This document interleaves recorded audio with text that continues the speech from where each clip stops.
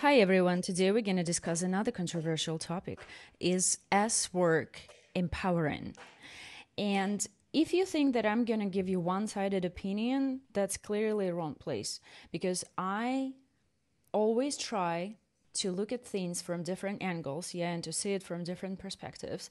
And well, this is what we are going to do today, to look at this topic from different perspectives, and we will try to answer the question if S work, I hate to say it as work, empowering or not. So at first we have to define what is S work, because there can be so many things that can be called S work nowadays. It's not just sex for money. It's not only escort nowadays, especially online and offline as well. If we take some BDSM session, this is also as work. If we take online sphere, that's just enormous types of as work, from webcam to findom. And if we compare, for example, someone who does financial domination, and please don't perceive it as if I'm trying to talk about myself, that I do findom and I compare myself to other women. This is not about that. But if we take someone who works online, without undressing themselves, and someone who does escort, these are completely different things. Yes, they refer to the same type. That's both is as work. But when you do this, the amount of effort that you put into it, it's a big difference to do something online and to actually meet someone in person. And for different women, again, the amount of effort, what I'm talking about, it's not necessarily that online is easier than offline. For some women, and I'm mostly going to talk about women, because men don't really get bashed for doing S work. Somehow women are always responsible for everything. So I'm going to talk about women first of all. And one more thing I wanted to mention, that I'm not going to discuss things like human trafficking. I'm only talking about consensual S work.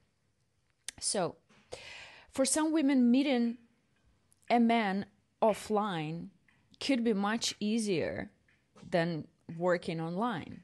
And I know lots of these women who are the same in this perspective. For me, that's easier.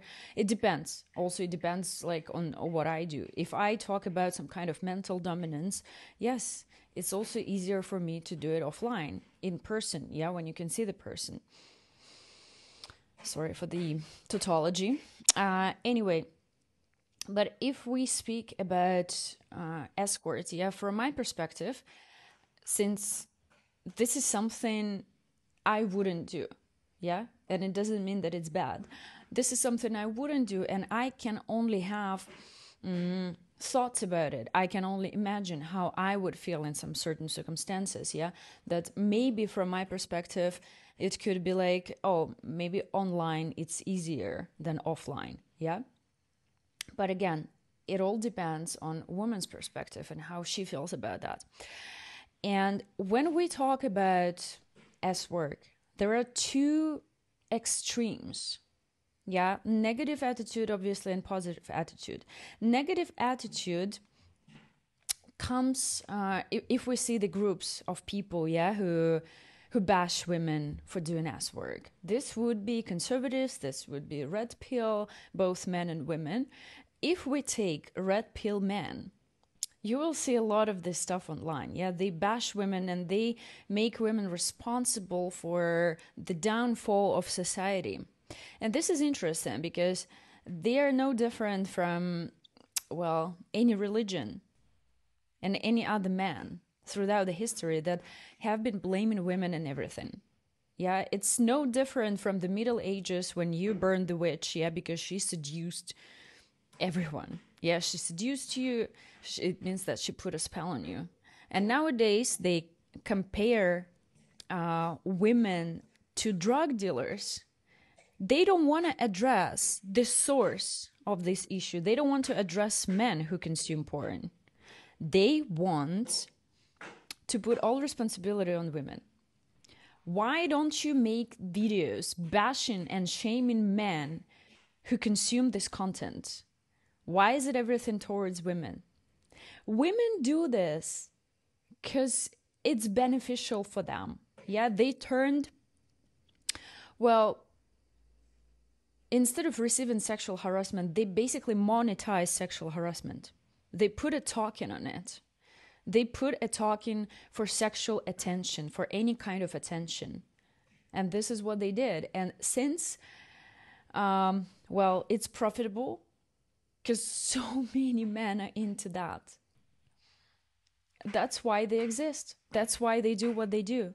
It's not that complicated. Yeah, another group of people who are anti-S work are radical feminists. And I already said it in many videos that I respect radical feminists or radical feminism.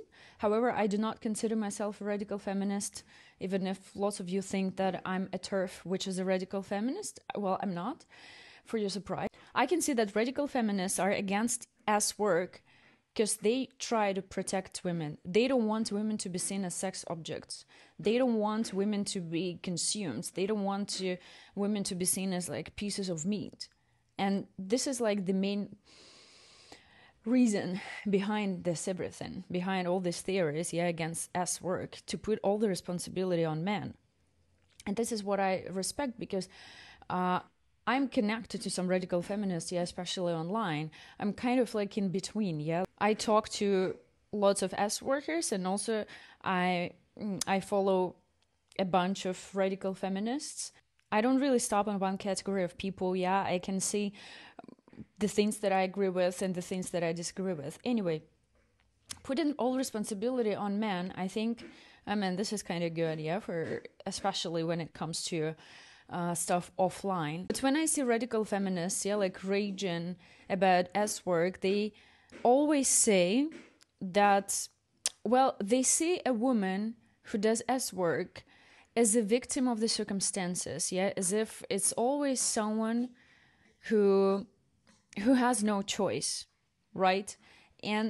But from my observations, that's not necessarily true. Of course, there are lots of cases, and I live in the country where the sex industry is huge. People come here specifically for that. They're mostly, old white men and also Arabs. This is the majority of consumers of S work here. And when they take a young Asian woman, I don't know, from 18 to like 25, she would look like a teenager for him, because an average white woman wouldn't look the same, right? She would look older because Asians, they are smaller in general and they age slower than white people.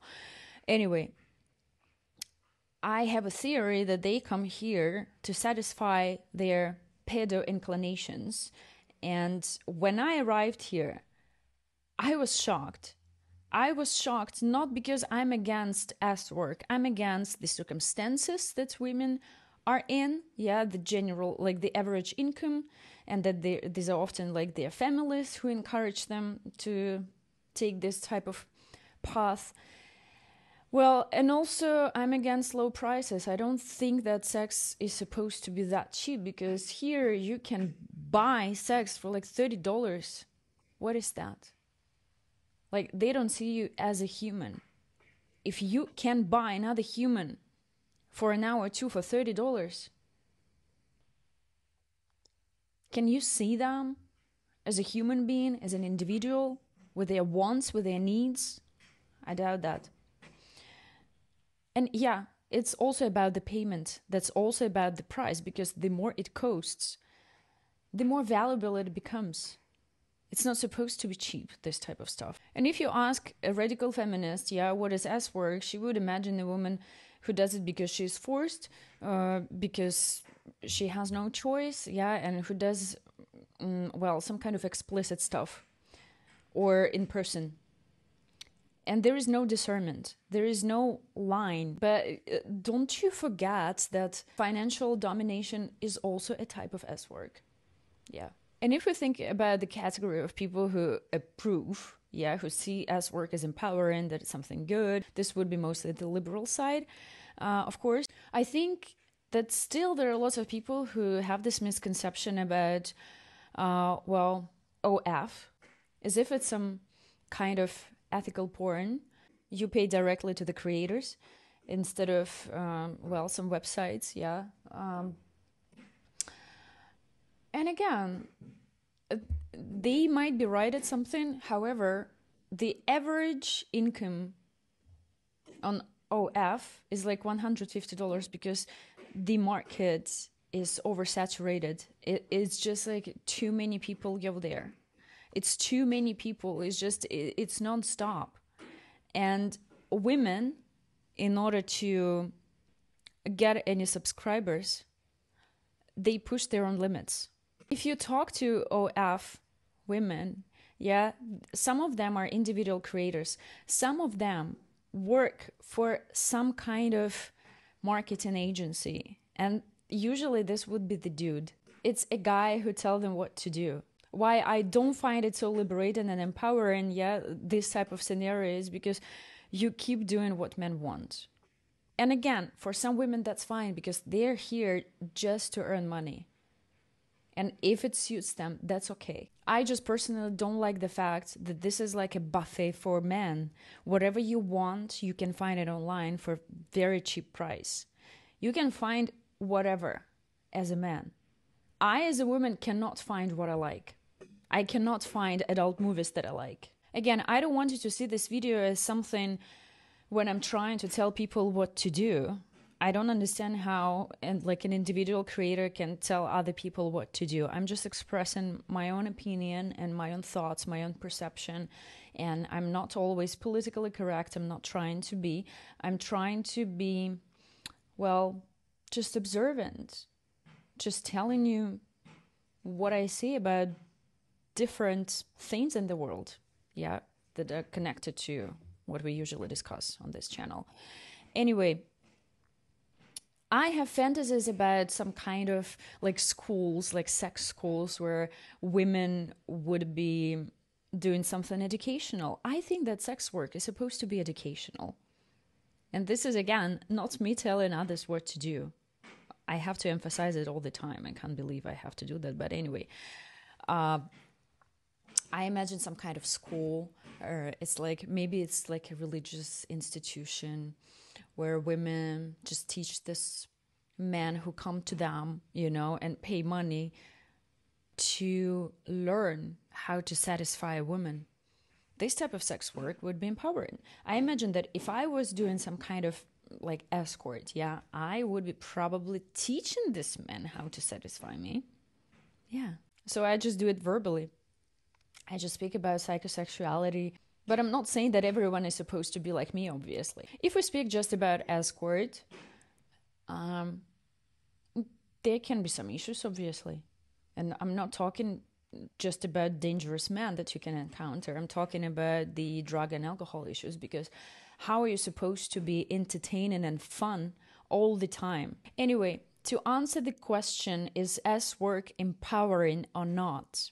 The answer lies within a woman and within like how she feels about it, how she perceives what she does, what kind of thoughts and feelings does she have about it.